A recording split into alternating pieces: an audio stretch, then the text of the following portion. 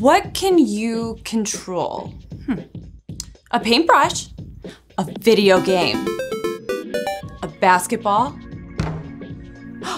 a drone.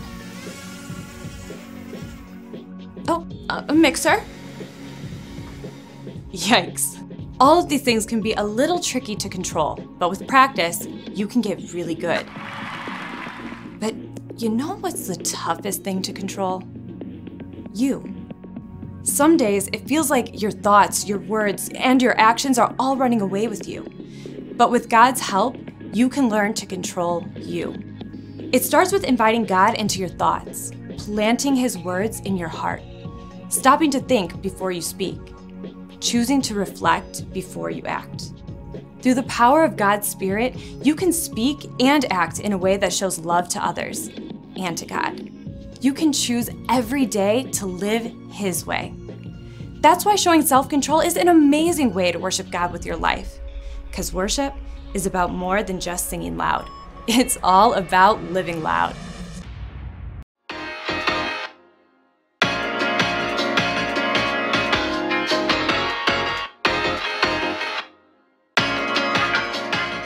Oh, we're live. Hey everybody, I'm Jacob, and I'm very excited about what's in this box. I found it online, and I had to get it. It's kind of a throwback to another era. And as much as I just want to rip into this box without thinking and just throw it everywhere, it's probably best if I exercise a little bit of self-control. Self-control is choosing to do what you should, even when you don't want to.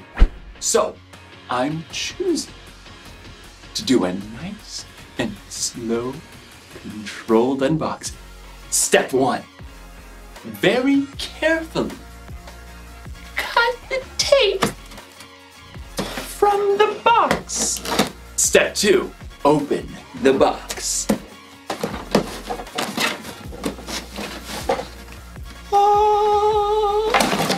Slowly open the box and, what do we have here?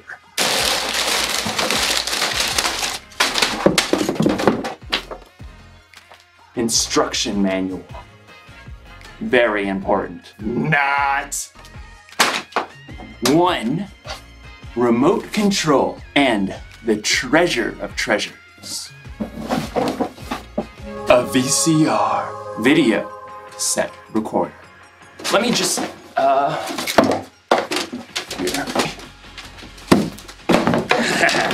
Now I can watch movies like our ancestors did.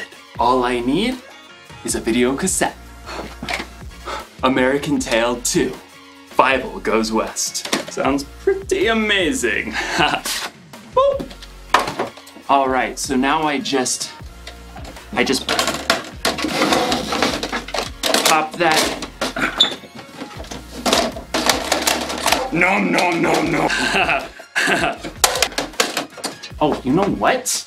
Where's the, oh.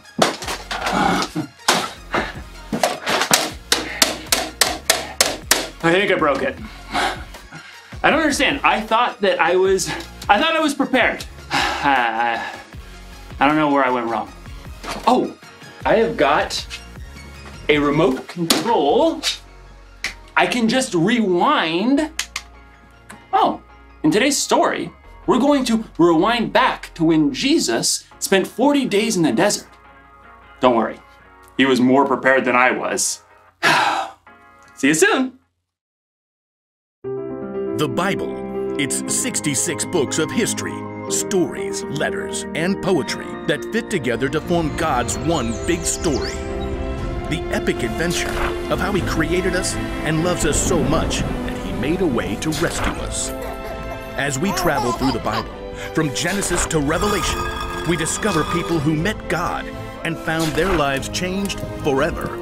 And now for an amazing story, inspired by the book of Luke, chapter 4, verses 1 through 13. After His remarkable birth, Jesus spent most of His years growing up in Nazareth. To others, He probably seemed like any other Jewish boy. He ran and played with the other kids. Catch!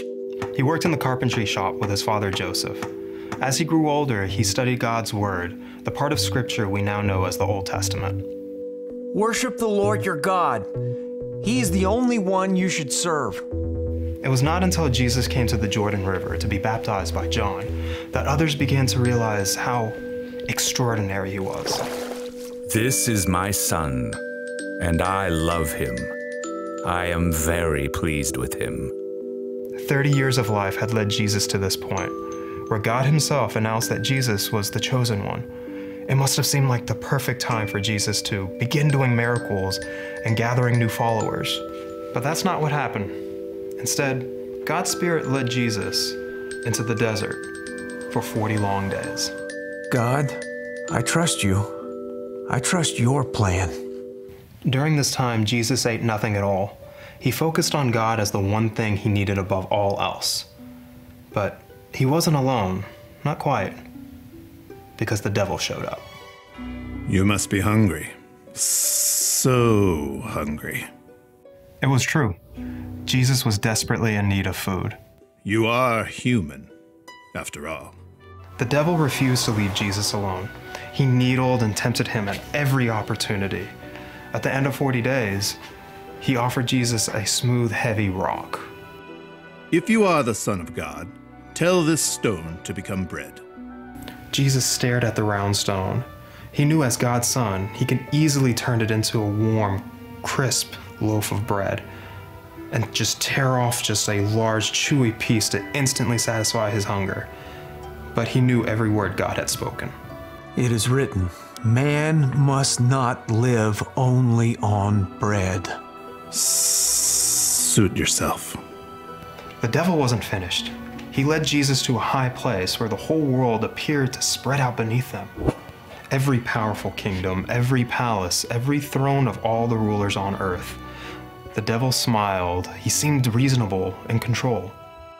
I will give you all their authority and glory. It has been given to me, and I can give it to anyone I want to. If you worship me, it will all be yours. Jesus didn't flinch. He knew he would rule all those kingdoms. And to take the easy way, he knew it would lead to disaster. And again, he spoke God's words. It is written, worship the Lord your God. He is the only one you should serve. The devil narrowed his eyes and readied his last shot. He led Jesus to the city of Jerusalem. They stood upon the very highest point of the temple itself. The worshippers far below looked as small as beetles. The devil smirked. If you are the Son of God, throw yourself down from here. It is written, the Lord will command his angels to take good care of you. They will lift you up in their hands. Then you won't trip over a stone. The devil's true question seemed to hang in the air. Does God really love you? Prove it. But once again, Jesus had God's own words at the ready. Scripture says, do not test the Lord your God. The devil seethed with rage. He couldn't trap Jesus, so he finally gave up and left until his next good chance. When the devil was gone, God sent angels to take care of Jesus and provide everything he needed. And because Jesus spent his entire life discovering what God said, when the time came, he was ready to make a wise choice.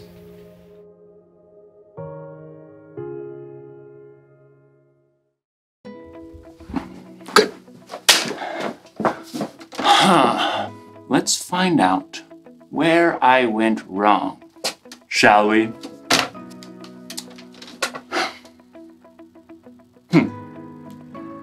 Full screen. Rewind. There. And play. Very important. Not. That was my mistake. Tossing out the instructions. If I want to use a VCR, first I have to learn how to use a VCR. Makes sense, doesn't it? No? How about this? When Jesus was in the desert, he was tempted by the devil to do things he shouldn't do. But Jesus was prepared. He used things he'd learned from what we now call the Old Testament to help stand against temptation. Most of us probably won't spend 40 days without food in the desert, but we will definitely be tempted to do things that we shouldn't do. You might be tempted to yell at your little sister. You might be tempted to watch YouTube when you're supposed to be doing your homework. You could be tempted to eat that whole pizza instead of saving some for your friends. So what do? How do we control ourselves when we're tempted to do what we shouldn't? If you want to do the right thing, first, you have to learn the right thing. You need to be ready, prepared, and that means you need instructions. We can get instructions for life in all kinds of places. The Bible is an incredible place to look if you want to know how God wants you to live. And God has also placed people in your life that can help teach you the difference between right and wrong. It could be your parents, your teachers, your small group leaders. If we listen and learn, we'll be more prepared when temptation happens. So here's the one thing to remember today. Be ready to do the right thing. Learn now so you don't do something you regret later. I wish this thing could rewind real life. No, it's just a remote. I'll see you next time.